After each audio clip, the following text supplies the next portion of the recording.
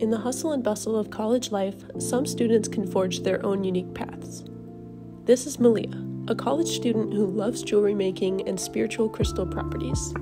Malia has created a small business to benefit financially from her hobby. Running a business, especially when it's only one person doing it, is super hard. I learned to balance the two just by making sure that when it comes to school, I do my assignments first and I put school first and then put my business after, because in the long run, school right now is what matters for me, and then my business. I try to do events like in person, so when I have those events, I know that I have to make more jewelry so that I can sell it. So when it comes to that, I try to make space every day, and especially on weekends, to make a certain number of pieces. So there's like a few things that kind of got me into this.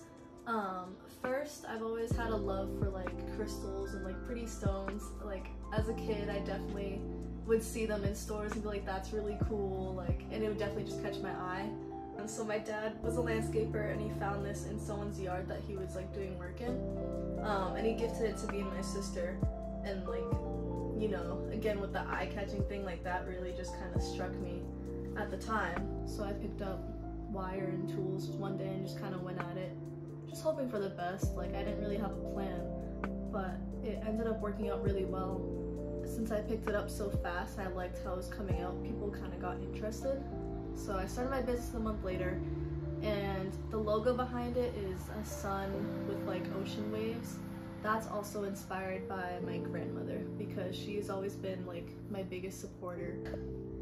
That is also what my business is based off of. I think if you have an idea, you should just go for it, because you never know how it's gonna turn out. And like for me, it's worked out, and of course it's still like a balance. Like I don't have a large business and I'm still in school, but in the long run, if you really care about something and you really dedicate yourself to it, I think you should give it a try.